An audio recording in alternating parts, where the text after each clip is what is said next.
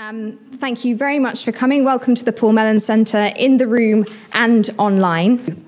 My name is Christina Faraday. I'm a research fellow at Gonville and Caius College in Cambridge and an erstwhile postdoctoral fellow of the Paul Mellon Centre. And I specialise in the art and ideas of the Tudor period. And it's my honour to be the convener of this summer public event series, Tudors Now, the exclamation mark we're very fond of, a selection of discussions, tours and workshops exploring the current state of research in Tudor art history and culture. For a long time, the Tudors have been on the fringes of mainstream art history. There's been a focus on Reformation upheavals, which has meant that for a while it was believed there was very little art in Tudor England except portraits. And what art there was has been deemed relatively unsophisticated in technique and in intellectual appeal. But more recently, scholars, including those with me here today, have started to broaden our understanding of Tudor art, revealing hitherto neglected genres and examples, and improving our understanding of artistic and intellectual climates that produced them. So Tudors Now is an attempt to capture the state of the field, taking stock of what's been achieved over the last few decades and opening paths for further discussion in the future. So our first event brings together three scholars of the Tudor period who are helping to broaden our understanding of what Tudor art was and what it could do. So it's my pleasure to introduce Tara Hamling, a reader in early modern studies in the Department of History at the University of Birmingham. Her research focuses on the visual arts and material culture of early modern England with a particular interest in religious imagery, decoration and domestic context. She's the author of Decorating the Godly Household, Religious Art in Post-Reformation Britain. And with Catherine Richardson, she also wrote A Day at Home in Early Modern England, Material Culture and Domestic Life, 1500-1700, both with Yale University Press. And she's currently an investigator on the Arts and Humanities Research Council-funded project, The Cultural Lives of the Middling Sort, Writing and Material Culture, 1560 to 1660. Also with us this evening is Helen Hackett, Professor of English Literature at University College London, specialising in Shakespeare, Renaissance literature, women's writing and feminist criticism. She is interested in the intersections between literature, art and history in the early modern period and in intercultural encounters. Her latest book, The Elizabethan Mind, published with Yale University Press last year, explores competing and conflicting ideas of the mind in the late 16th century and how these generated the extraordinary literary creativity of the period. And there are flyers on your seats for those of you in the room. And if you're online, you can achieve the discount by putting Eliza in capital letters into the checkout at Yale University Press. Finally, we also have Larry Lynn, a fashion historian and author, currently head of exhibitions at the National Museum of Wales and a trustee of the Royal School of Needlework. She's previously been an assistant curator at the V&A and the curator of Royal Ceremonial Dress at the historic Royal Palaces. She's the author of several monographs, including Tudor Fashion, which won the Historians of British Art Prize, and Tudor Textiles. And she's also the curator of several major exhibitions, including The Lost Dress of Elizabeth I at Hampton Court Palace in 2019. And she's recently appeared on BBC Two's Art That Made Us and BBC One's Elizabeth Fashioning a Monarch. So welcome to Making the Tudors. Each speaker will present an object of particular interest for about 5 to 10 minutes, and then we will come together for a discussion before opening up to the floor here and online for further questions and discussion. And if mention of any of those books has piqued your interest, they are also all available in the Paul Mellon Centre library downstairs. So thank you, and first up is Tara Hamling.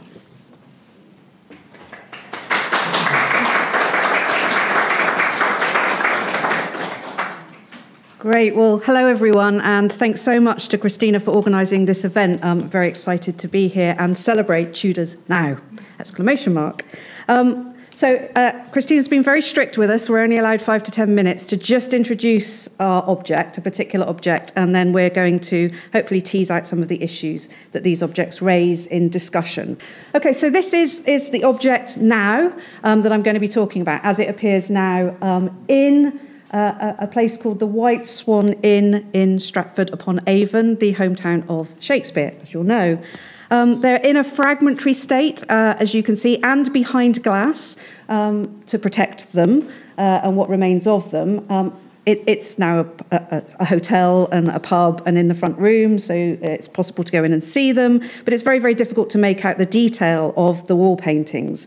So I do have these drawings that were made some time ago and are in the V&A's collection, the Victoria and Albert collection, but I'm going to use this pictorial representation of the wall paintings to talk through what we can see within them. So the White Swan was operating as an inn as early as 1560 in Stratford, kind of important landmark in the town, possibly even earlier. And based on the style of the clothing worn in the paintings, the painted characters, the paintings probably date from the 1580s or the 90s. So they're Elizabethan in date, coinciding with the time that Shakespeare would have been just leaving the town to come to London. So two sections of wall painting remain on one wall, on the left here, as you can see. And it's on the ground floor, as I say, in the street-facing room. But originally, the scheme would have extended around all four walls. And that's one of the things I'd like to talk more about in questions, is modes of viewing, sort of moving around spaces and looking at Tudor art. The larger section is quite large. It's over 9 foot wide and 3 foot in height. And the area underneath, as you can see, is blank, and it's probably likely there was some kind of some kind of fixed furniture, sort of built-in benches underneath. The outer edges, as you can see, are painted with this amazing kind of foliage and large flowers, much larger than the painted scenes. And between these floral motifs in this first section are two pictorial scenes. They're depicted within classical columns, as if you're sort of looking through them onto a sort of colonnade or loggia. It's like you're in a loggia looking out. These scenes show two moments from the story from the Apocrypha, the biblical Apocrypha, and it's the story of Tobit. So this well-known story describes the journey of the blind Tobit's son, Tobias, to another town, and he's accompanied by the angel Raphael in disguise. Along the way, the angel advises Tobias to keep the innards of a fish that he catches from the river on arrival in the town. The burnt heart of the fish is used to exorcise a demon from a young woman called Sarah, so that Tobias is able to marry her. The couple return to Tobit, the father, and use the gall of the fish to cure Tobit's blindness. So the essential story here is that through faith, God redeems his chosen people. I'm interested in how storytelling works through Tudor art, so that's what I'd like to tease out. How's that story conveyed in the paintings as we can see them? So, as you can see, the first scene shows Tobit and his wife sending their son off with this other figure, which we presume to be Raphael, although Raphael is sort of half hidden by these sort of green drapes, these green hangings that sort of suggest an interior space. Next to this, the next scene along, which is in quite poor condition, it's a bit difficult to make out, but you can see the townscape in the background. So there's a scene of, Tobias and Raphael setting off into this landscape. And I think what's interesting is that there's a notable difference. So though the two scenes are next to each other, you sort of think that there's a linear mode of viewing. They actually look quite different. The figures are different in scale. You've moved from an interior setting to an exterior setting with lots of kind of foreground, background, and the figures sort of moving through the space. So they evoke that kind of those different moments in time and space. And the second scene does lack the drapery of the first. And then at the top, you can see there's just these little bits of text, which again spell out the kind of gist of the narrative. They're not so much telling the story as just sort of mentioning the key moments in it. And again, we've got these flowering plants that sort of guide us along to the next section. So there's a wall post, which you can just see on the far right of this first slide here. And that then opens out into the third scene that survives from what would have been a larger scheme, as I said. And this section is interesting because it extends down. It's no longer looking out through these columns into a loggia. It sort of moves out of the space a little bit. And it kind of has that sense of movement. Here we see the river coming down and Tobias and Raphael catching the big fish. So no other painting survives, but it's almost certain, is that my 8 minutes? Okay. Almost certain that other scenes kind of continued around the room, but not necessarily a complete narrative. And I say that because the broadside ballad on the far right there also recounts the story of Tobit and Tobias and the angel, but it tells the story with these woodcuts, and only 4 scenes are represented. So it jumps, it kind of just picks out the key moments from the story. And it's kind of expected that the viewer would understand exactly how they slot into the wider narrative.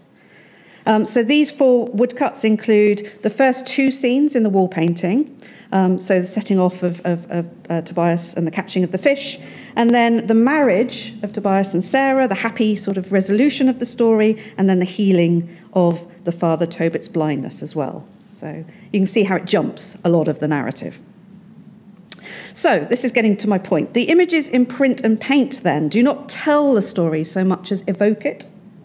The surviving scenes, they lack the detailed portrayal of action, and they rely on prior knowledge of the story to recognise these various significant moments in the arc, the story arc. So setting off on the journey, catching the fish, arriving, using the fish to effect happy union, and using the fish to return to the family and, again, effect another healing.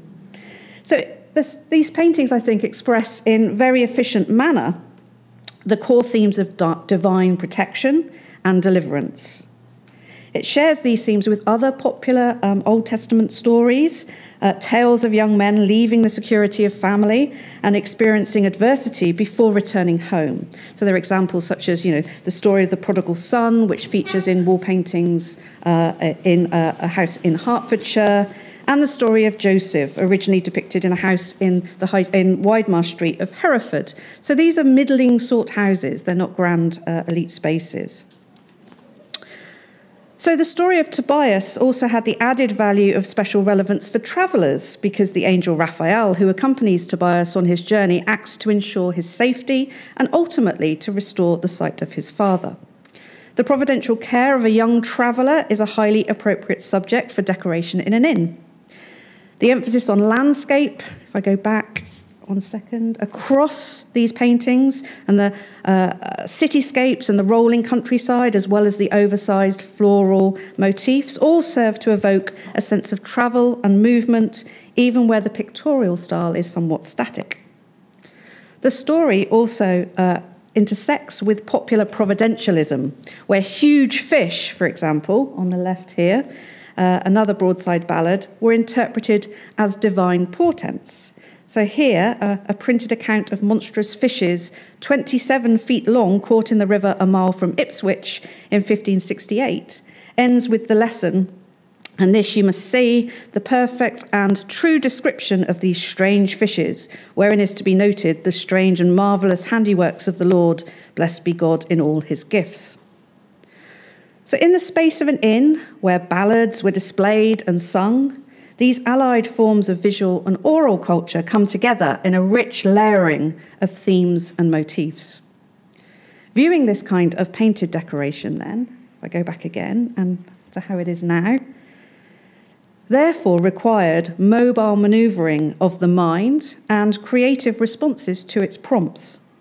The culture of early modern England demanded intellectual and aesthetic agility in making connections between different media and genres, drawing allusions between different stories, places, and materials, from theological questions interrogated in sermons to the painted surfaces of social spaces like inns. Okay, thanks for now.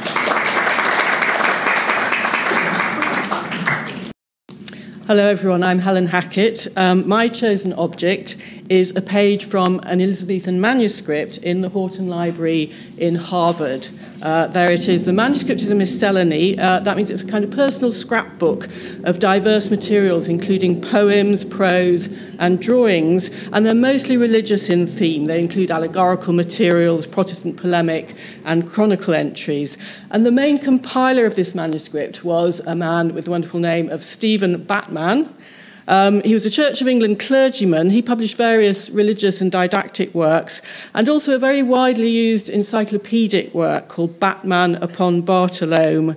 And he also collected ancient books and manuscripts, and was known as a limner, which is relevant to this item. A limner was a practitioner of the kind of detailed painting that was used in making portrait miniatures.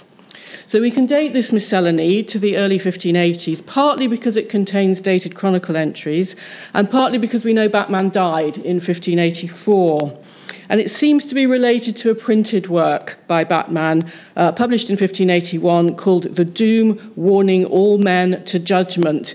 Both that and the manuscript contain lots of interest in prodigies, apocalyptic omens. There's a strong sense throughout this manuscript that England is in peril.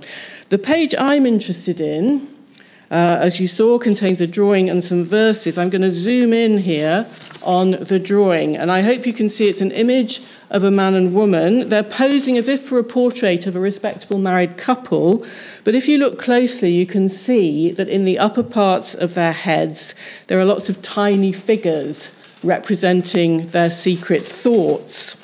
And you should have found on your seat a text handout of the accompanying verses which explain what's going on in the image. So if you can get hold of that and have a look at line 9, for instance, Batman writes there, "These faces deformed bids England beware." And he says in line 10 that the man personifies upstart gentility, oppressing clergy for Romish liberty. So in other words, these are social climbers, and not only that, they're also Catholics. And that's confirmed, you probably can't see it very well, but there's a tiny figure above the man's ear, which is actually a priest saying Mass. So that confirms that he's a Catholic. And remember, I mentioned that Batman was a Church of England clergyman, so of course he's hostile to Catholics. In line 12, he says, the man's mind is fraught with treasons. So we can see in his mind ships, soldiers fighting, we can see a town on fire. And because this is a manuscript from the early 1580s, it's very much from the time of the build-up of anxiety, fear of a Spanish naval invasion, which of course would materialize in 1588 as the Spanish Armada. Batman also explains the figures on the left of the man's head. He says in line 14 of the verses, the devil in his ear, you can perhaps see the little horned figure of the devil in his ear, lets discord go free. So the figure he's letting down is discord. Flattery holds will, who doth not see. So will is the horse down here. A horse was a traditional representation of will, which needs to be bridled. As for the female figure on the right, line 19 explains that her speech is deceit. So that's represented by a serpent's head with a forked tongue just poking out between her lips. Batman says that her diet is adultery. On the right, we can see a couple just above her shoulder in a four-poster bed having sex. And according to line 20, on her eyebrows are spoil of lordships to maintain prodigality.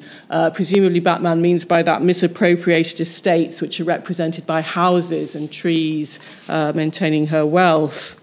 And from line 24, Batman sums up what these figures represent in a series of antitheses. Under the colour of amity, treason. Under the show of activity, popery.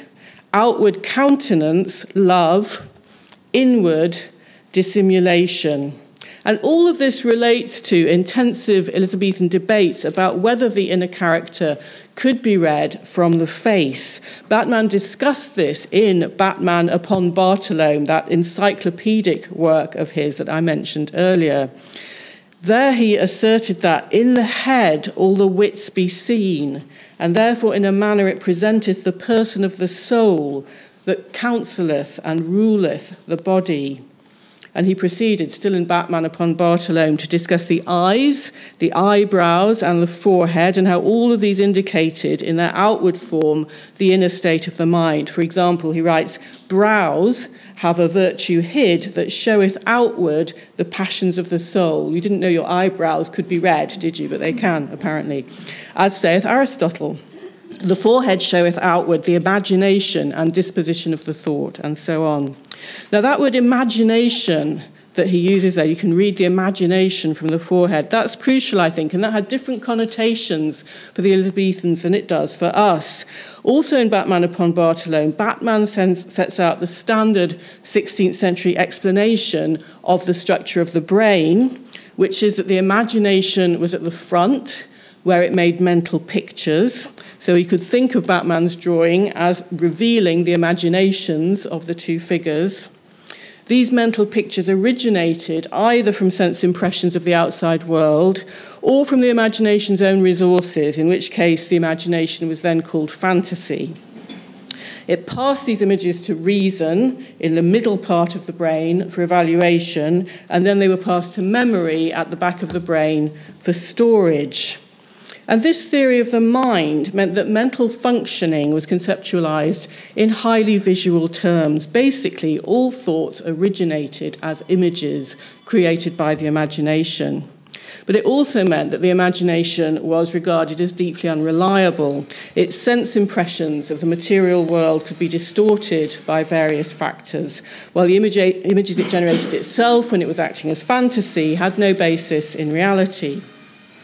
And all these negative associations led to the imagination being associated with both religious and political transgression and subversion. The book of Genesis taught that the imagination of man's heart is evil, even from his youth. And this was picked up by many Protestant theologians, including William Perkins, who preached on this text. He said that man's imagination stands in thoughts, the understanding deviseth by thinking, and these thoughts of the imagination are all naturally wicked. Meanwhile, the law defined treason as to compass or imagine the death of the monarch. William Lambarde, in a conversation with Elizabeth I about the Essex Rebellion, referred to it as such a wicked imagination. So Batman's drawing is showing us just such wicked imaginations in the minds of his subjects, thoughts which are sinful and treasonous. Protestants especially associated Catholics with a deceptive concealment of thoughts. In 1580 to 81, so around the time Batman's making this manuscript, Edmund Campion and other Jesuits were in England pursuing their underground mission, and there was increasing alarm amongst Protestants about the controversial Catholic practices of equivocation and mental reservation. That meant not fully answering incriminating questions, silently reserving the full truth in your mind. For Catholics, this was a legitimate and necessary form of self-preservation, but for Protestants, it was seen as duplicitous, treasonous, and very alarming. I'll just mention briefly another interesting point about Batman's drawing, that it seems to draw on portraits of Elizabeth's predecessor, her sister Mary I, and her husband, Philip II of Spain. Here are two typical portraits of Philip and Mary from the collection of the National Portrait Gallery.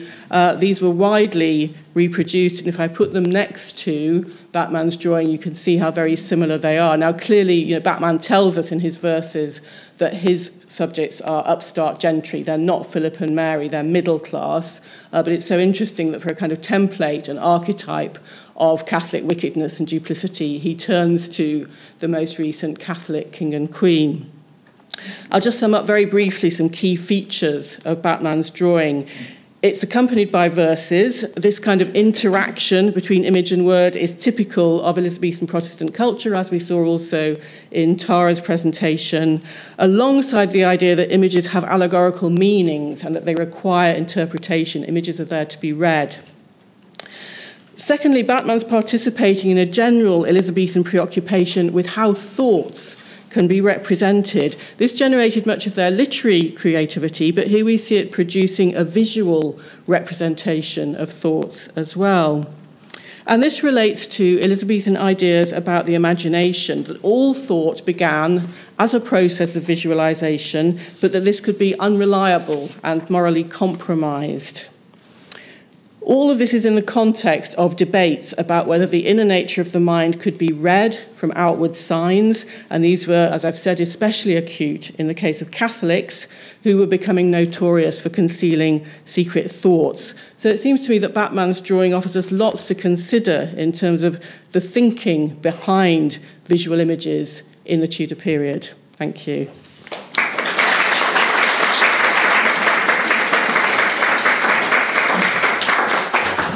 Good evening, ladies and gentlemen. My name's Hilary Lynn, and this is the Bacton altar cloth, which is the object I'm going to speak to you about. So my relationship with the Bacton altar cloth began when I was researching for my book, Tudor Fashion, published by Yale and available in all good bookshops, ladies and gentlemen.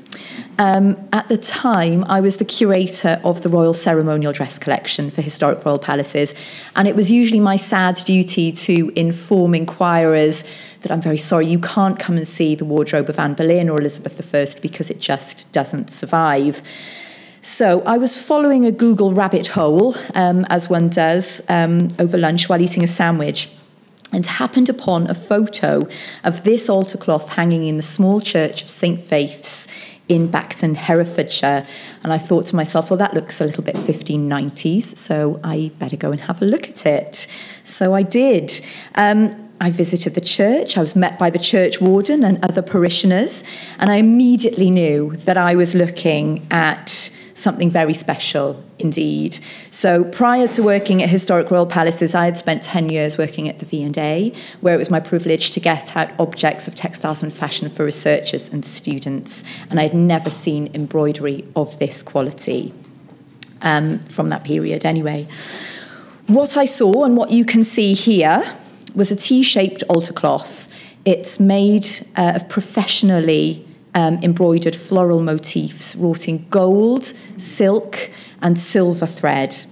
They're embroidered directly through the cloth of silver, which is a white ribbed silk woven with silver bullion in it. This in itself makes it incredibly valuable. Cloth of silver was, of course, reserved by sumptuary law in the Tudor period to the highest levels of royalty, or at the very top to the earls and countesses. And the amount of silver in this altar cloth equates to a very, very nice house during the 16th century. So what is it doing in Bacton? These primary floral motifs that you can see are very helpful. They date stylistically to the very end of the 16th century. Any later, and they start to develop this sort of scrolling look that look a little bit more Jacobean in style. But I had never seen embroidery of this style, of this quality before. These primary floral motifs are further embellished with motifs. You can see there of birds, butterflies, a hunting scene, animals, boats, and sea monsters, which loomed large in the popular imagination of the time. And these are done by domestic embroiderers, not professional embroiderers. So that's going to be your nobility, your ladies, following a genteel pastime. Two things made this even more intriguing. One is that you can see from the patterns here, perhaps the way that the patterns form, that this wasn't made as an altar cloth. It used to be something else before it was an altar cloth. And secondly, Bacton is the birthplace of one Blanche Parry, one of Elizabeth I's closest servants and confidants. Blanche was with Elizabeth from cradle almost to grave. And even though she wasn't a lady, Elizabeth treasured her and gave her gifts from her own wardrobe. So the cogs start turning. Could this be ... So I asked to borrow this and to take it to Hampton Court Palace for research and conservation, which the parish were very helpful and happy to facilitate, because they'd always known it was special. And they'd always made the link between it and Elizabeth, or at least with Blanche, and they had conserved and framed it themselves at their own expense in 1909, and it was this conservation that saved it, probably preserving it for us. It had received some attention before, of course. Janet Arnold had noted it for her magnificent book, The Queen's Wardrobe Unlocked, and it also received some further documentation in the early 20th century. But perhaps Janet Arnold didn't do what I did, which was to climb up into the pews and notice that just under the frame there was evidence of some pattern cutting tucked away, which suggested that it might be cut from a dress. So we began about 1,000 hours of conservation and research on the cloth itself. A fantastic intern working for me recognised the little bear, which you can see sort of in the top right quarter. She recognised it immediately as a little bear from a print book by Nicholas de Bruin called Four-Legged Animals from 1494. And the most likely inspiration for the floral motifs were in a pattern book, La Clef des Champs, that's the Key to the Fields, by Jacques Lemoyne from 1586, whose patron was Lady Mary Sidney and whose preface said it should be used for silver work, gold work and embroidery. My colleagues in the textile conservation studio unpicked the cloth from the 1909 frame and unstitched the threads that had kept it on its mounting board. Through the conservation, though the conservation had saved it back then, they'd put it onto cotton, which was warping and moving in different ways from the silk. So really we got to it and saved it because it was starting to buckle. And the team carefully reattached it to a specially dyed conservation silk, backing it with threads as thin as a human hair. But in the process, the original colours were revealed on the back, and while the silver on the front glimmers and glitters, the colours on the back were vivid. So we had vibrant, bright yellows, vivid blues, bold reds, and it was actually quite emotional to see those colours for the first time in so many years. I invited lots of experts to come and see it. Thank you, Helen, who came and shared expertise. And every time we saw it, more and more evidence that we were looking at something made for the very highest level of customer emerged. Here we had blue indigo dye from India, we had cochineal red from Mexico, so evidence of tangible global trade at huge expense. The stitches were worked through the cloth itself rather than being applied like applique slips, and we discovered that this was without parallel anywhere in the world. So what we're looking at is a virtuoso piece. It's a master showing off, basically. And of course, we have similarity here in the pattern to the bodice that the Queen herself is wearing in the rainbow portrait from Hatfield House. Now, I've spent many hours staring at this and the rainbow portrait together to see if I can match them up. Well, they don't match up, but we do know that they both date to around 1600. And we do know that around this time, Elizabeth was very sensitive about her image and her dignity. She didn't really like to have women at court and retained only a handful of ladies and maids of honour who she required to dress much more modestly than her. In fact, we have a story from an early 17th century account that told of how one Mistress Howard was starting to wear clothes that were a little bit too nice. And so the Queen went into her chamber and donned Mistress Howard's clothes. Mistress Howard was a little bit shorter than the Queen, so the Queen came out wearing it and challenged the assembled company to say, "How do I look?" The clothes weren't fitting. So they had to fess up, and the Queen basically said, well, if it is not becoming on me, then I'm sure it would not be becoming on Mistress Howard, or something to that effect. I imagine that must have been pretty terrifying if this is true. So, of course, this is a very nice, probably apocryphal, nice little anecdote, but it does summarise some facts which we know to be true, and aptly demonstrates that the Baxton altar cloth, especially seen through the lens of the rainbow portrait, is fit for a queen. And that was a very jealously guarded state. So, the altar cloth, conserved and remounted, formed the focus of the exhibition, The Lost Dress at Hampton Court, alongside contemporary embroidery slips, books by Jacques Lemoyne and Nicholas de Bruin, and of course the rainbow portrait. Now, the lighting and the context of that exhibition was illuminating. No pun intended, actually. In the damask-lined room and the low lighting of Hampton Court, the altar cloth absolutely popped. The light picked up all the detail of the embroidery and the silver. It absolutely glittered. And here, perhaps, we have the defining piece of evidence for me that we're looking at an elite garment here, in a court where most people were dressed in wool and velvets that absorbed the light, even fine silks. Whoever was adorned in something like this would have stood out. They would have been ethereal and magnificent. And to be crass, it's Tudor high vis, basically. And of course, to the rainbow portrait, so replete with symbolism.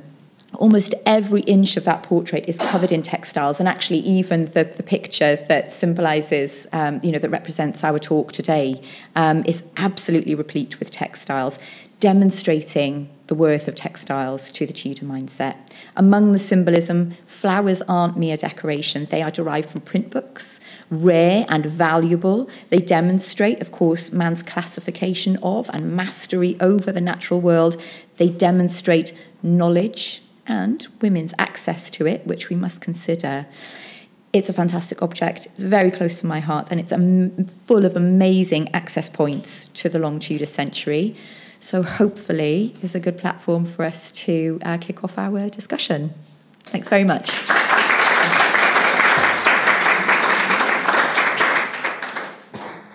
Wonderful. Thank you, everyone, for those three fantastic objects to kick us off. So I thought it would be nice if we could use those as a starting point for a broader discussion about the state of the field, Tudors Now, and what we're learning and what we maybe still have to learn. So I wonder if we could perhaps start by taking stock, and if you'd like to talk about how our perception of the Tudor art landscape has changed in recent years. Who'd like to go first? I'm happy to start. Yeah. I think one thing I'm struck by, just thinking about all the objects that we were talking about, is I think they were all produced to some degree collaboratively, probably. Am I right? Yeah, yes. Sure. And I think that's something we've thought about a lot more recently. So I think perhaps in the past we used to think much more in terms of who is the artist, particularly when we thought about portraits. Who is the artist? We wanted a kind of single maker and a single mind who created this artifact. And of course there are lots of analogies there with literature, where we tend to want to look for a single author, or we want a great mind like Shakespeare, we want to think of them as creating something entirely on their own.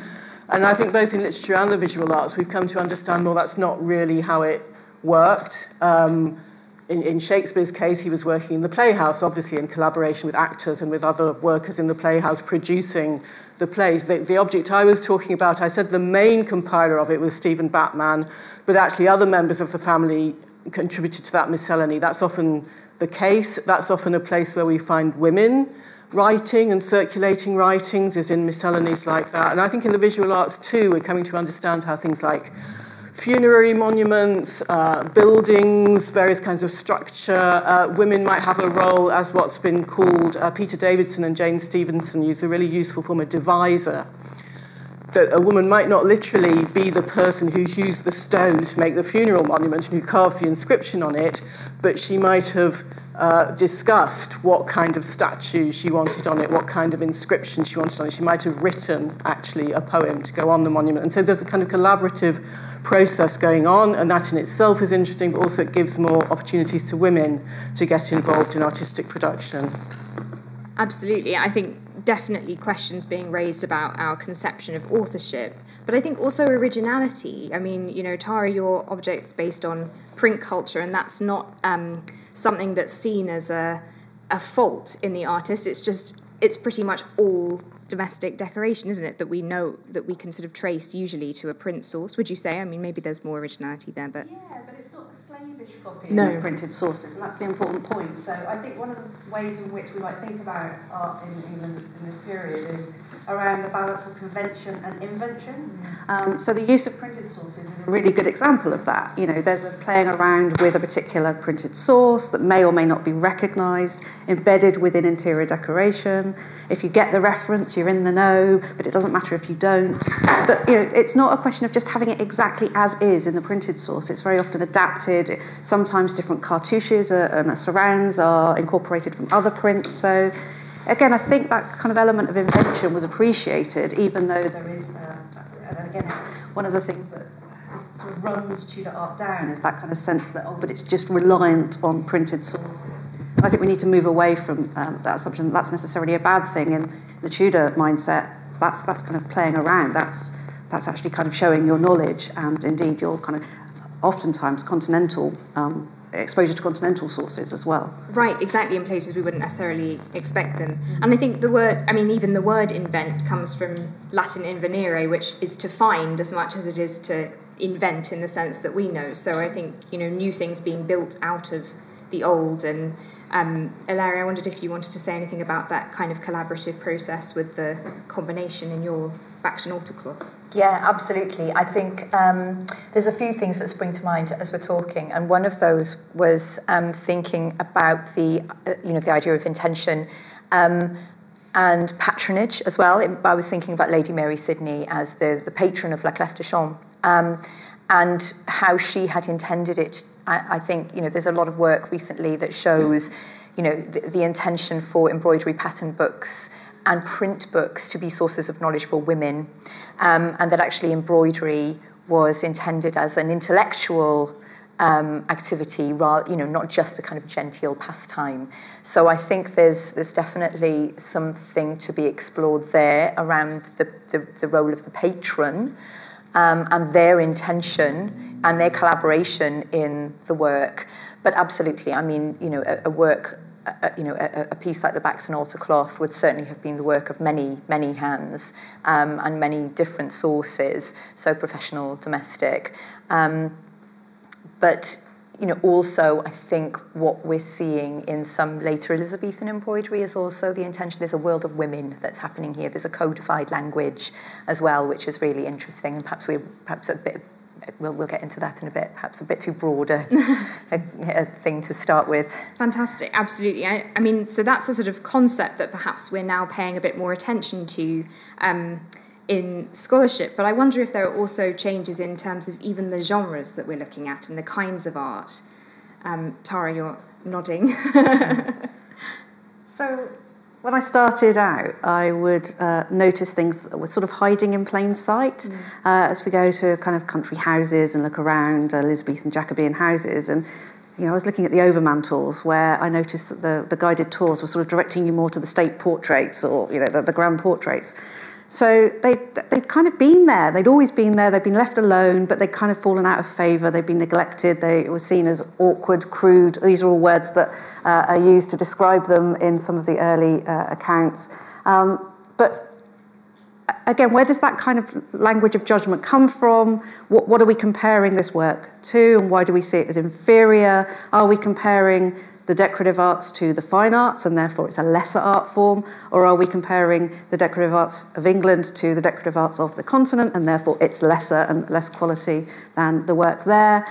Do those comparisons matter in a Tudor context? Would early modern people have worried about those questions of fine versus decorative, or the kind of terms of crude, or are these even terms that were used at the time? So I think one of the huge advances is thinking about artworks in different places, not in churches, not necessarily at court, although your example brings them together in a fascinating way, but also in perhaps lesser houses, in, as I say, inns and public spaces. And again, let's just abandon some of those old frameworks of judgment. Alaria, you're nodding away. Yeah, I am. I'm nodding vigorously. Yeah, absolutely. I think what we're doing is, what scholarship perhaps has done for a long time, which is changing now, is looking at Tudor art through a hierarchy that is more modern and contemporary. So, for example, Hans Holbein is revered, and of course rightly so. But actually, Hans Holbein at court was paid relatively low amounts compared to tapestry weavers. And in Henry VIII's inventory from 1547, he had 200 paintings. We had 2,000 tapestries. They were the most valuable thing in his collection, the tapestries, the embroideries. We haven't been seeing art and decorative arts and visual culture through Tudor eyes for a very long time, and I think that's starting to change. So I often start my talks with, my colleagues will tell you that Tudor art and architecture is the pinnacle of, Tudor majesty. They're completely wrong. Through Tudor eyes, it's textiles.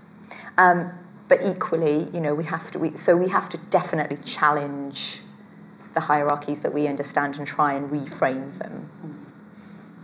Absolutely. So we've mentioned a few of the kind of value judgments that perhaps are clinging on still in some areas. So that's obviously one reason behind perhaps the overlooking of these genres. But I wonder if there are other aspects to this. You know, I mean, I think there's also been a tendency to assume, as I was saying at the beginning, that these things are not intellectual, they're not interesting in any way other than a sort of antiquarian, it exists, and that's that, you know.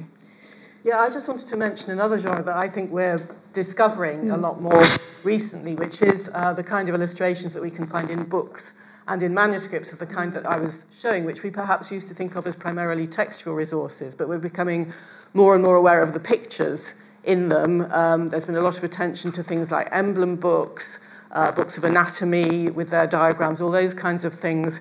And I think one reason that we haven't looked at them so much before is just because they weren't very accessible to us, actually, because they would have been in scholarly libraries where you needed to be a professional scholar with a reader's card, or, you know, if they were in a manuscript library, they'd be even more inaccessible. But lots of them are available online now, so we're much more able just to, you know, have a look at them and get a kind of overall sense of them. And I think, you know, they've partly been neglected also because of the kind of value judgments that we're talking about, that often they're seen as rather kind of crude, rather sort of basic, but they just give us access to the kinds of images that many more Tudors would have been seeing. You know, if we think about the portraits, how many people would have actually seen them if they were at court or in an aristocratic household, whereas books, and perhaps manuscripts too, would have circulated rather more widely.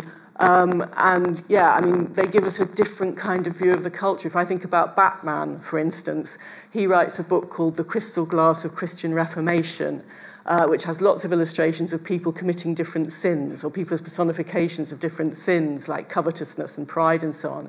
And in many of those images, there's a figure of the devil, and he might look rather old-fashioned to us. He looks rather kind of medieval because he's got batty wings and he's got claws instead of feet, and he's got horns.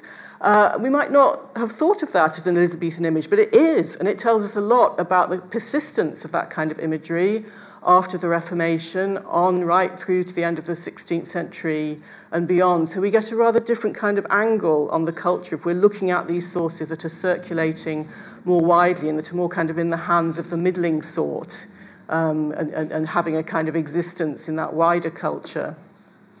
Absolutely. I mean, I think there's obviously a tendency among political historians and social historians to call this period the early modern period, which already puts a skew in terms of, you know, what we're thinking about is new, you know, and what heralds something in later centuries. But I think particularly in the arts, we're also looking backwards at persisting traditions and guilds and methods of working that can tell us a lot more about what the Tudors valued, would you say? You want to jump in? Yeah, So another thing I was thinking about in terms of the genres that have opened up to us, the categories, the sort of media that have opened up to us more recently, is the question of survival. So I suppose that links with the survival of the medieval tradition into the Tudor period and into the 17th century. And an awful lot more survives than is stripped away, actually.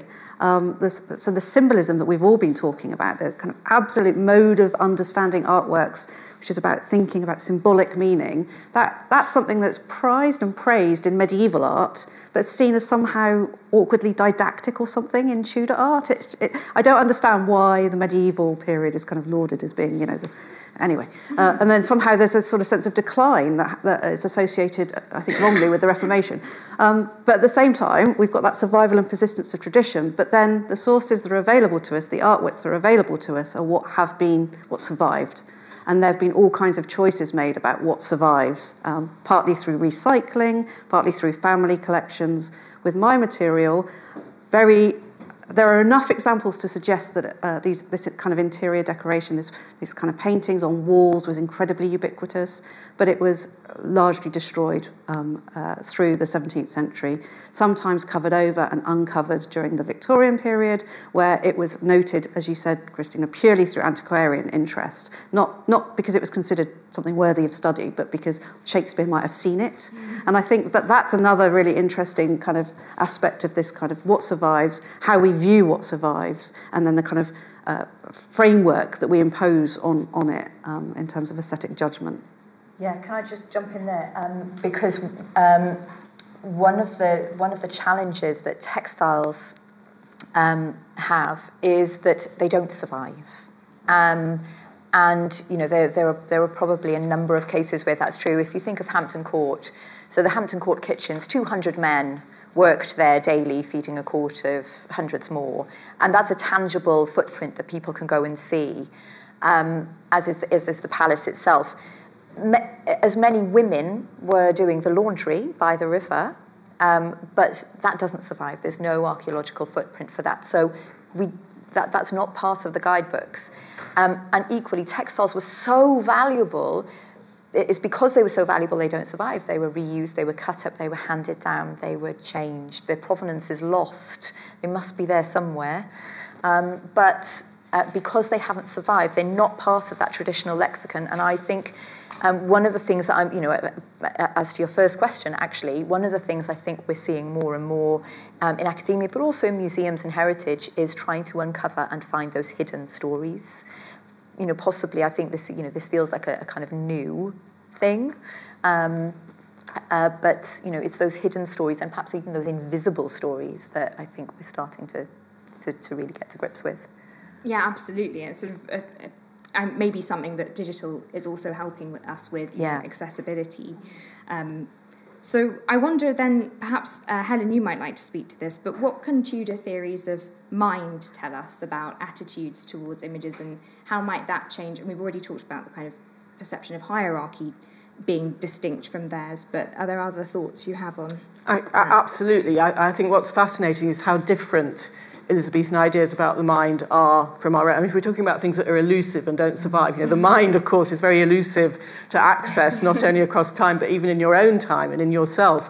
And the Elizabethans were fascinated by the saying "nosce te ipsum," which means know yourself. That's one of their favourite mottos, and also their religious outlook. Their Protestant faith taught them to kind of look within, to try and explore themselves. But they're very much surrounded by competing and conflicting intellectual frameworks which tell them different things about how they can understand the mind.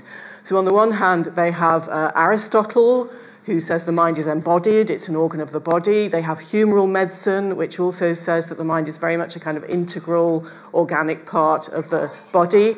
But on the other hand, they have frameworks from classical philosophy and from religion which say that the mind is divided from the body, it should be divided from the body, that the mind is purer and higher than the body and it should govern the body, or they're even sometimes enemies to each other, they're hostile to each other. So all of this is kind of in circulation, and I think they're grappling with ways of trying to reconcile these different models, and I think that's one of the reasons why they are so very creative in producing new literary genres like the dramatic soliloquy, the sonnet sequence. These are all ways of trying to look within and express what you find there. And in the visual arts, I think it very much informs their portraiture. There's a fascinating example. I know you're also interested in him. There's a musician called Thomas Whitehorn. So he's not one of the aristocrats or royal figures who's having their portrait painted. He's a musician and composer who writes a manuscript autobiography in the 1570s. And one of the things he describes in it is having his portrait painted, which actually he does 4 times, which is quite unusual for someone of his station, but he does it at different points in his life. And it's because he's so interested in understanding, he says, what I am of mind myself. So I think he's getting his portrait painted for 2 reasons. One is for that inner understanding, and he understands it as part of a kind of suite of artifacts, including his autobiography and the music he's composing, which all kind of display to an audience what I am of mind myself. But also he's interested in how those 4 portraits through his life show his mind.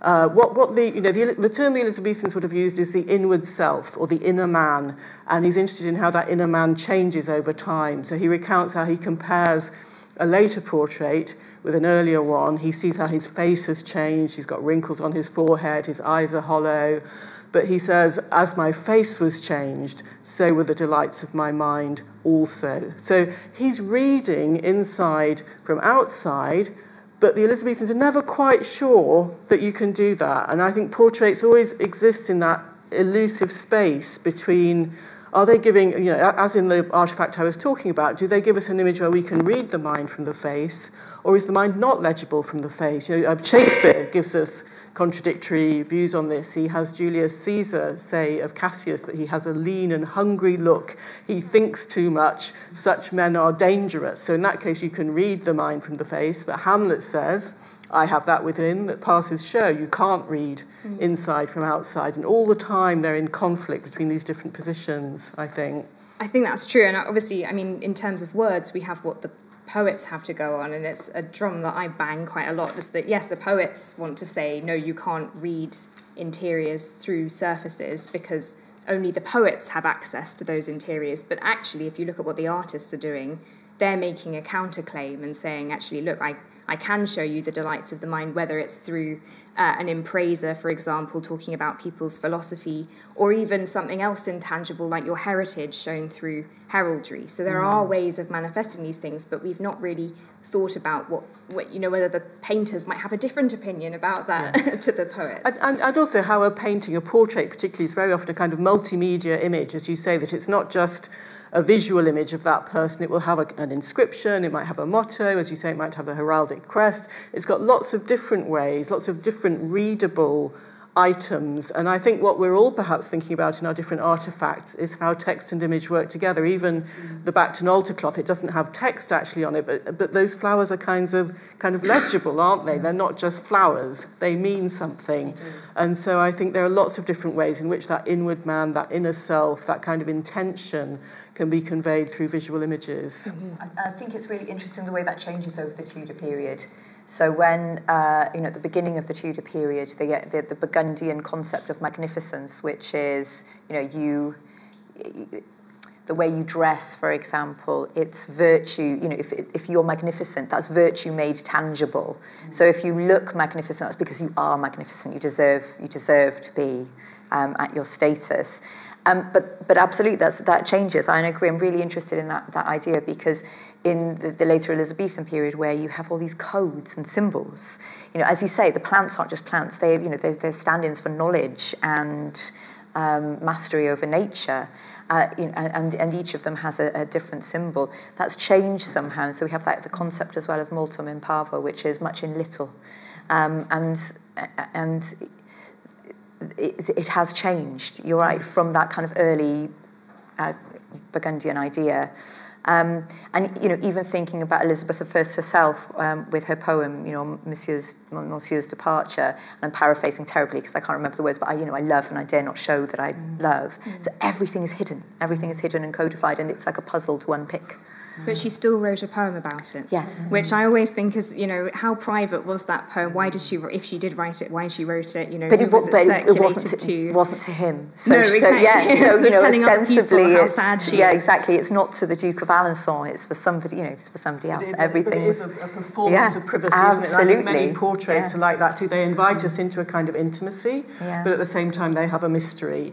There is this kind of duality that you're talking about of things being in codes which invite interpretation, that draws you in, but something remains elusive, something remains baffling. And I think that reflects, for me, a lot of these kind of conflicts in thinking about the mind and the inner self and whether it's legible or not. Yes, absolutely. Wonderful. Tara, you didn't have anything to add on that point? Okay, great. Well, in that case, let's move on to perhaps to thinking about how religious and political and social shifts in this period impact the visual arts, because I know that's something you're thinking about both in terms of religion and in terms of social status. But I think that has the potential to reveal things to us that were perhaps hidden before as well.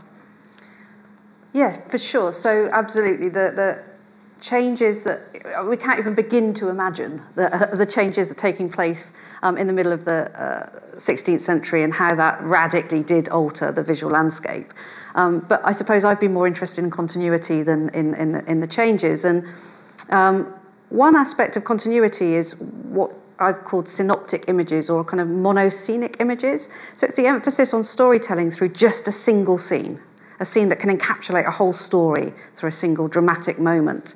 And that's something that moves through really seamlessly from the medieval period right the way through the Tudor period. So the examples in my wall paintings are sort of several of these monoscenic scenes that encapsulate the story, but a whole story can be told through just one scene. A good example is Abraham sacrificing Isaac from Genesis 22, where that whole story, and it's a long drawn-out story that takes up the whole of that chapter, can be told through one single scene of the father, Abraham, just about to sacrifice his son Isaac at God's command, and he's holding the sword aloft, just about to do the deed, when an angel swoops in, stays his hand, so you get the angel swooping in as well, and it's all sort of this frozen moment. And that scene was incredibly popular right the way through the 16th century. It moved through the Reformation without any issues because it's an Old Testament scene, but it has incredible spiritual meaning, long-standing spiritual meaning as a type for the sacrifice of Christ. So young Isaac is like an early precursor to Christ. And Abraham's also a symbol of obedience to God, and it's also about the covenant with God. So it's an incredibly rich image, but expressed in very simply through a very simple, dramatic image. And I think that, again, thinking about how Tudor people interacted with their images, on one level, it can appear quite surface, quite superficial, because it's a simple image. But think about all those meanings that are embedded and encoded within it. So in that sense, did the Reformation affect a change in the form and presentation of imagery? Did that kind of monoscenic kind of form, did that allow images to continue to do what they'd always done and to kind of have all of this meaning surrounding it? But at the same time, the other side to the big changes taking place in the 16th century is the opening up of the middling sort, where more and more people have disposable income and ability to invest in their belongings and their identity and to show that status to others. And of course, the visual material objects are the main way that you show that status. So those sorts of images are then appropriated and included on objects that you wouldn't necessarily expect. So not just on the walls of houses, but also on clothing, on nightcaps. So there's, a fantastic description of a nightcap that has Adam and Eve and Abraham and Isaac on it. And so I'm thinking here about the performance of religion and the performance of status together. You're actually showing your piety and your status at the same time. And this adds up to kind of allow you to kind of be accepted into this new class of upper middling sort.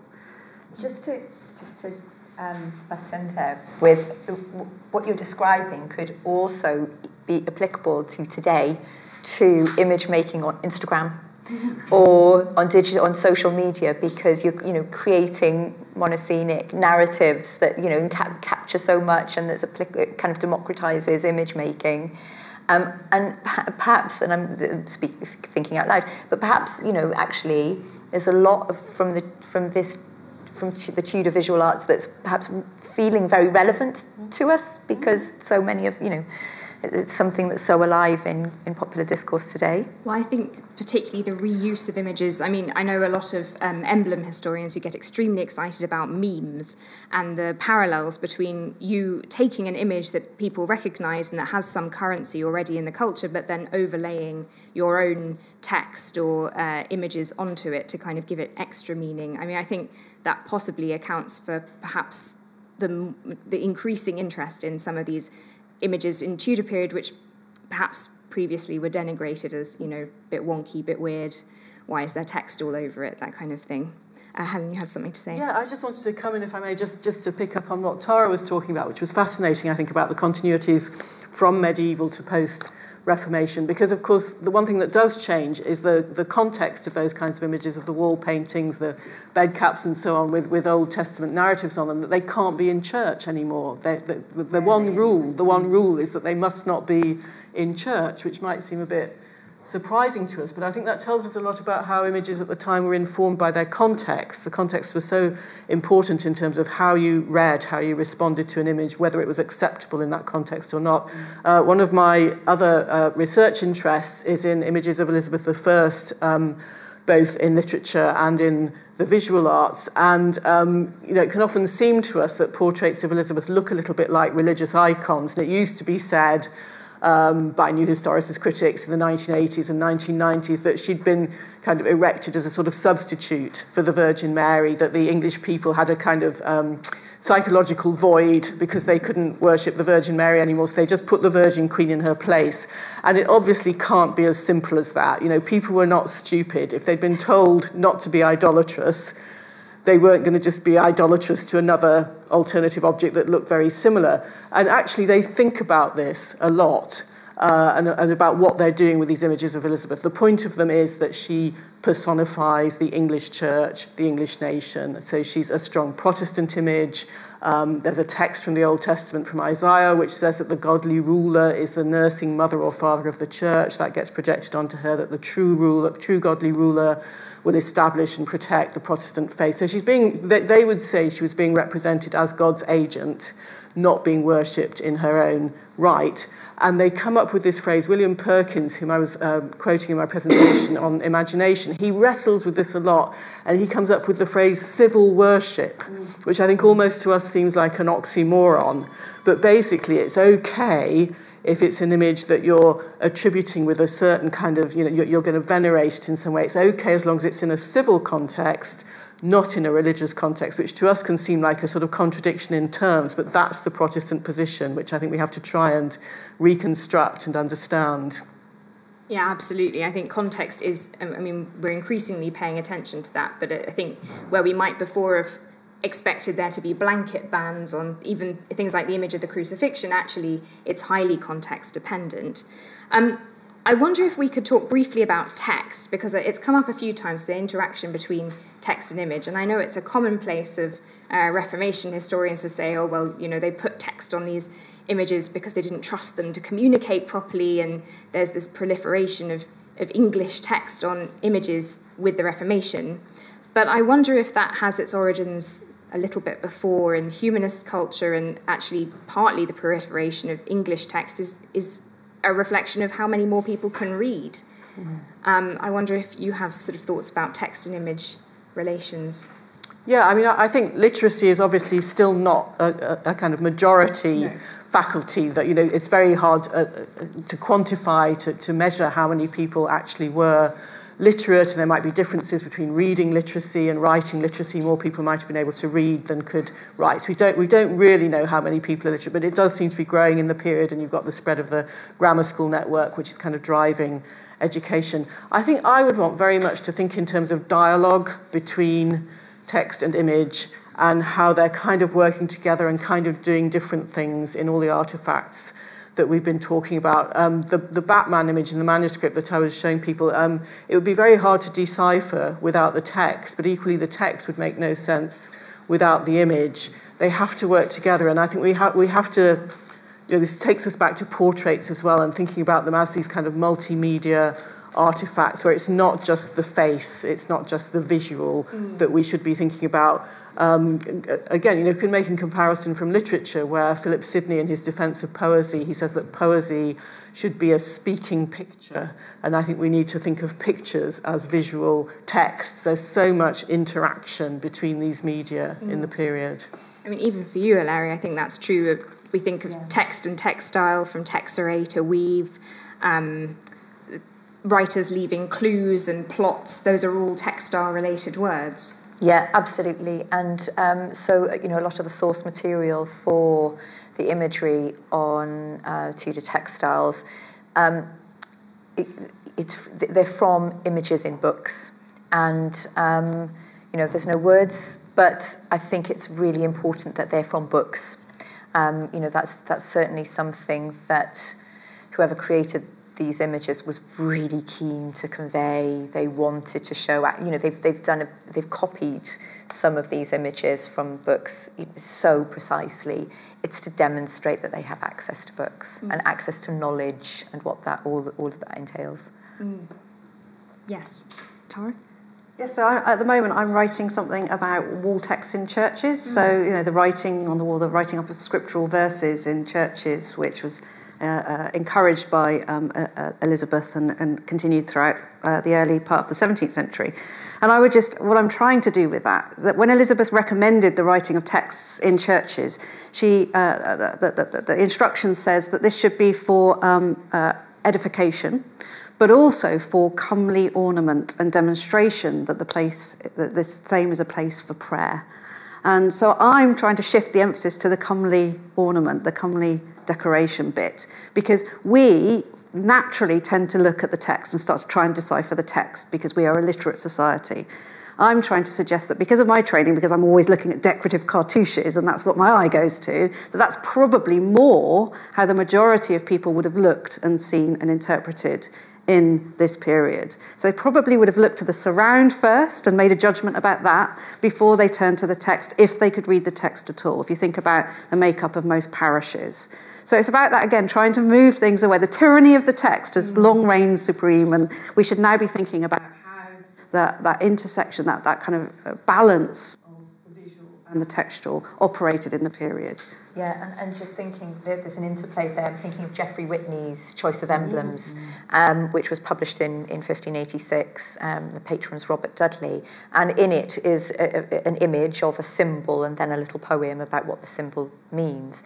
But each is, I think, the image is as important, if not more important, than the text. And that was with the dedication that this would be a puzzle for the virtuous and conundrum for the unworthy or something. But, yeah. So if you could say one thing that you think the Tudors valued most about the artworks that you think about, what would it be? Yeah, you start. Yeah, I think just building on what we've been saying, it's meaning and message. It's presenting something that's soliciting interpretation, but not offering interpretation easily, that has a kind of intricacy and an encodedness, an elaboration to it that makes you want to unravel it and engage with it. But you've got to work at that. You're being engaged in a very laborious kind of way that you've got to decode and deconstruct to some extent. That seems to me to be the main characteristic and the main thing that they valued, kind of working images, speaking images, if you like. No Netflix, so something to do. Yeah. Hello. I can't summarise it in one thing, but for the Tudors, textiles were meaningful they were practical, they were portable, but they also they could convey a symbolic narrative through arms and heraldry, but also complex narratives and biblical and classical allusions. But also because they really liked status and hierarchy, and they liked to show magnificence and power. And certainly with the sorts of textiles that I'm talking about, with royal and elite textiles, it's about the display of power and wealth and majesty. Great. Tara?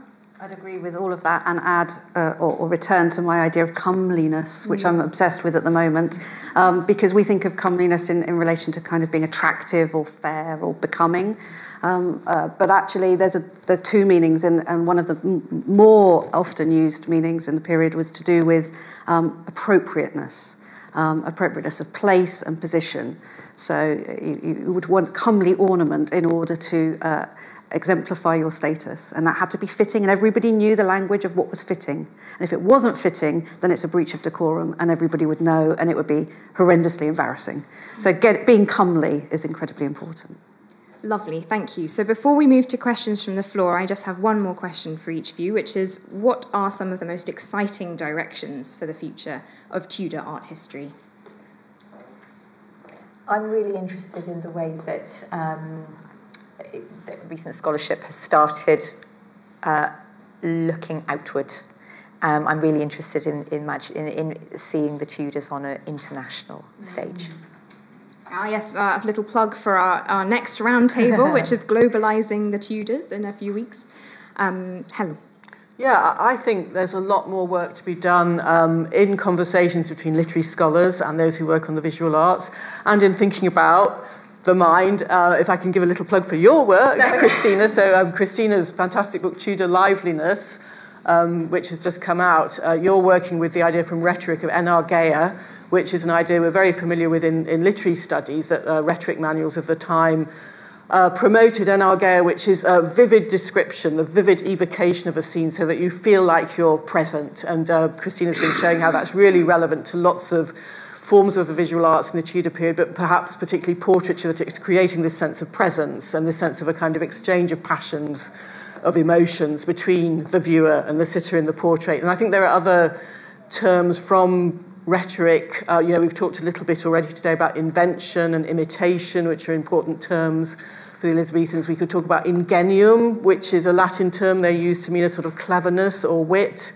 And all of this, I think, comes back to the way that they're not so interested in originality as we are. They have quite different aesthetic principles, and they are very interested in, as we've said, things that are very elaborate, very intricate, so that the word artificial for the Elizabethans, we think of that as a pejorative term. It's not pejorative for them. For them, for something to be artificial means it's been made with great artifice, with great artful skill, great skill in crafting. And I think we've still got further to go in thinking about these very different aesthetic principles that we need to apply to what they're producing. Absolutely, and I should just say there is a flyer on your seats for a discount for my book, and if you want it online, then you put Tudor in capital letters into the checkout of Yale University Press's website. I should probably have mentioned that at the beginning. And, highly recommend it. And Tara, finally. So I think what's most exciting is that there's still a lot of material to be discovered. So going back to the fact that we're looking in different places now, and that there are these rich survivals, but because we haven't been looking in the right places, or we haven't been noticing other than fine art, means that there's still an awful lot out there waiting to be looked at and reconsidered. And so I think that's the most exciting thing, that there's still so much more to do. There's so much to say, and I hope that's heartening to any graduate students listening who might be thinking, oh, what could I possibly work on? Well, Tudor art is definitely, there's a lot up for grabs. So thank you. Thank you to the panel. So can we now move to questions from the floor? Does anyone have anything they wanted to ask? Or I want to mention... I've got to hand you this microphone. There you go. I wanted to mention the great tapestries where people did it all together, and I feel that's very much part of that period. Okay. Did anyone want to respond? I couldn't agree more. I think that tapestries are, the labour and skill that went into tapestries is... the togetherness. Yeah. Huge tapestries. Absolutely. They still survive in wonderful places. I think they're also very interesting for their narrative techniques, aren't they? Very like the wall paintings, that you have that thing of the same characters being seen all in one tapestry in different stages of the narrative, and you have to kind of read it as a sequence, which we're not really familiar with. But yeah, that's another part of their kind of richness, isn't it? That's it. One of the things I wanted to say ahead of talking about my wall paintings, which I hope came out in the way that I described them, is that we're stuck in this kind of mode of linear viewing.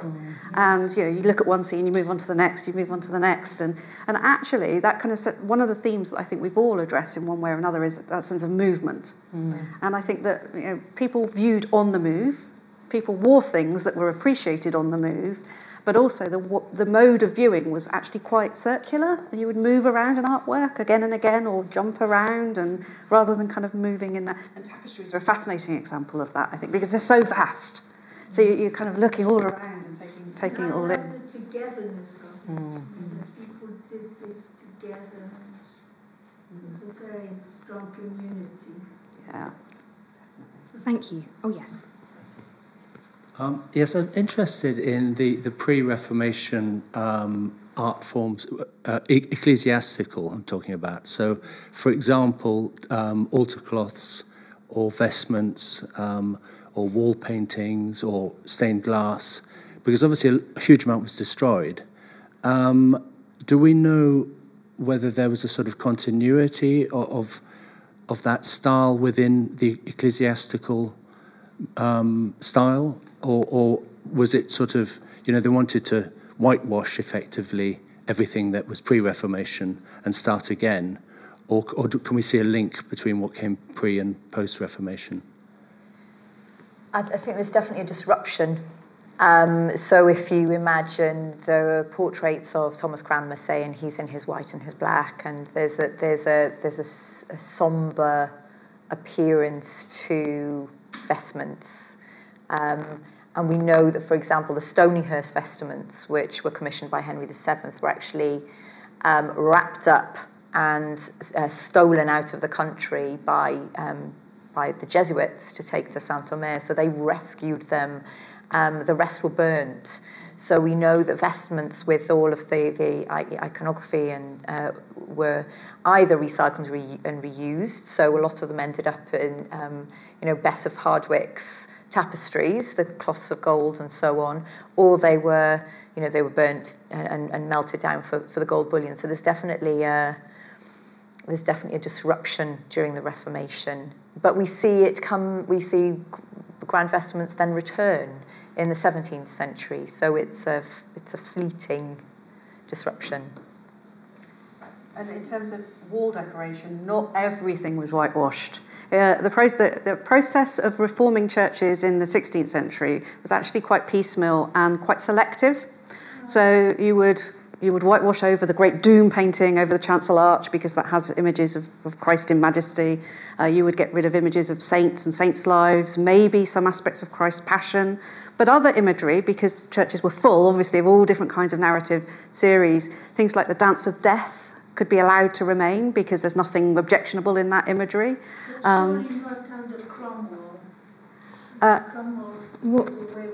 So what's really interesting is that a lot of the imagery that was eradicated as a result of Reformation happens in the mid-17th century, not under the Tudors. I'm not saying there wasn't huge amounts of destruction and whitewashing, but I think it's been overstated because there was a tolerance and an appreciation for artworks that didn't contravene the guidance around idolatry.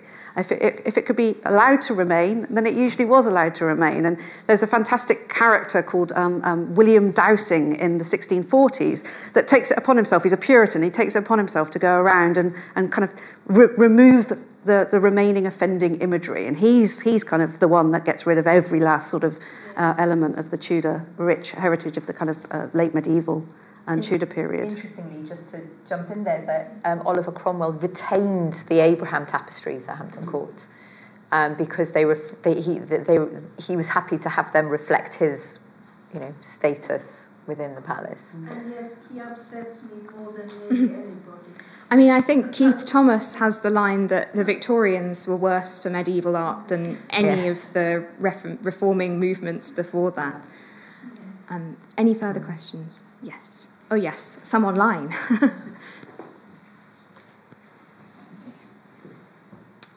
So this is a question online from anonymous attendee. So this is for Helen. How do ideas of imagination impact on early modern ideas about madness and distraction? Yeah, they're really closely linked. So the imagination was thought to be particularly active in people who were suffering from melancholy. And melancholy wasn't just a kind of state of gloominess or sadness as we might think of it now. It was that, but it also came along with a whole range of symptoms, and it was thought of as rooted in the body because through the whole kind of scheme of humoral medicine, melancholy was one of the fluids known as the humours that circulated in the body. It was thought to originate in a substance called black bile, and if you had too much of it, if you had an excess of it, you would be afflicted with melancholy. Your whole kind of system would sort of get out of balance. And one of the things this would do is kind of inflame your imagination, and so you would have particularly active and fearful dreams. You could be very creative. So melancholics were thought of as having enhanced intellectual powers and being very creative and being great thinkers. But at the same time, you would be very much afflicted by your kind of fear and suspicion and wanting to be on your own all the time, perhaps suicidal thoughts, seeking out darkness, seeking out solitude. I'm sure you're all kind of recognizing Hamlet from this. Hamlet is a textbook melancholic. So melancholy and madness are very much linked in this period.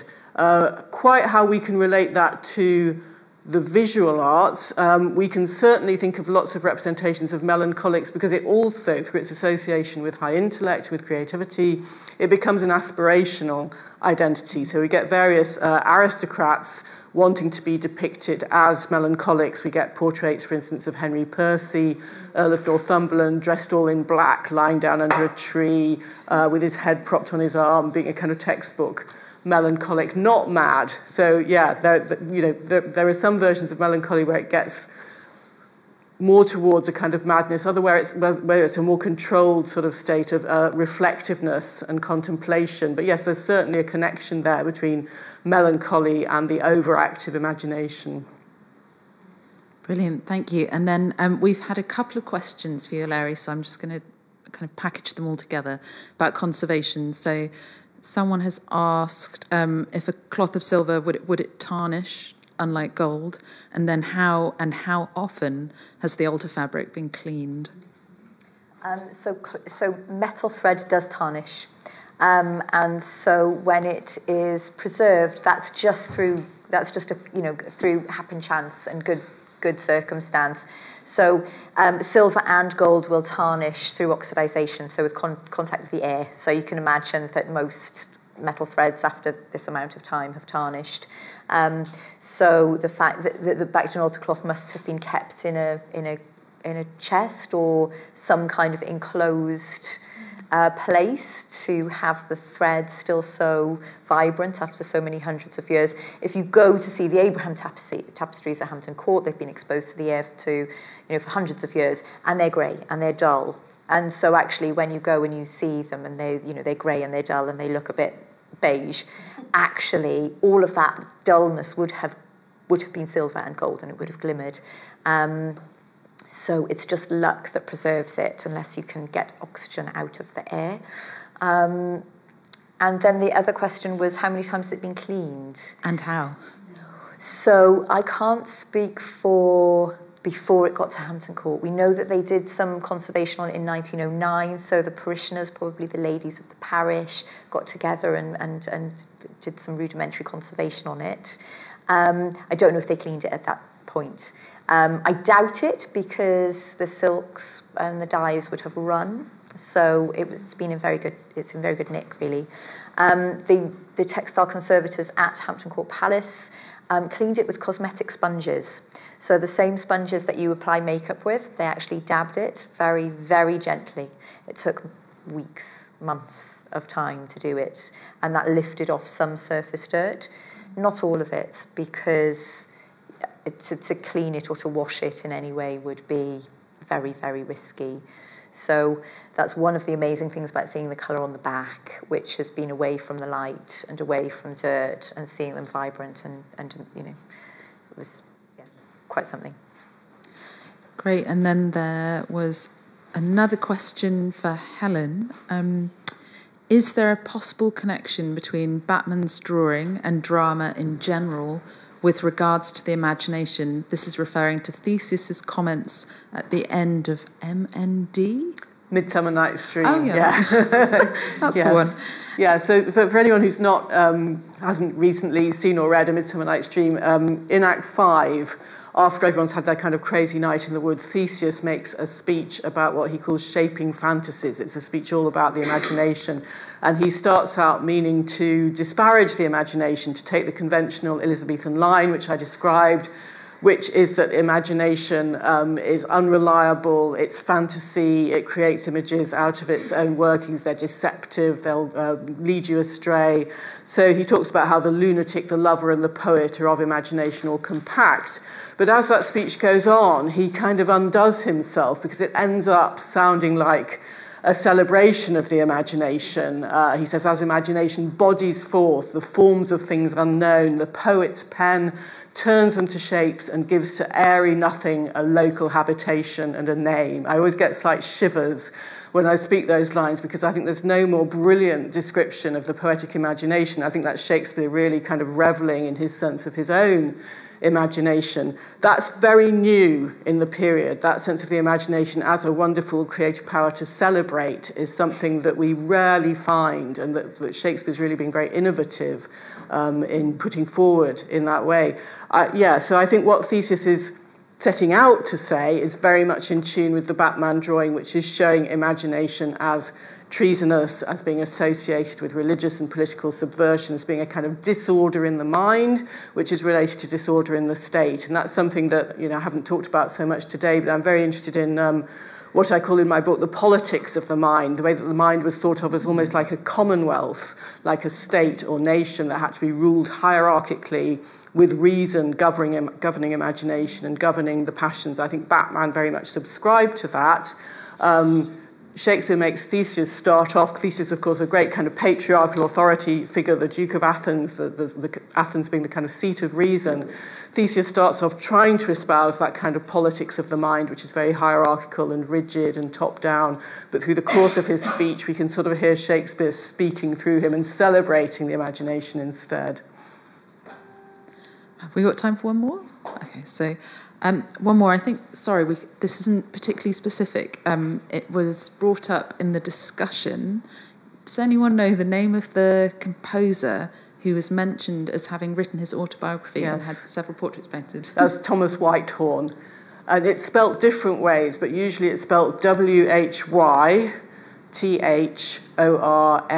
Thomas Whitehorn, and he wrote an autobiography only in manuscript in its own time. There are two modern editions of it from the 1960s, both by the same editor. I think it's James M. Osborne.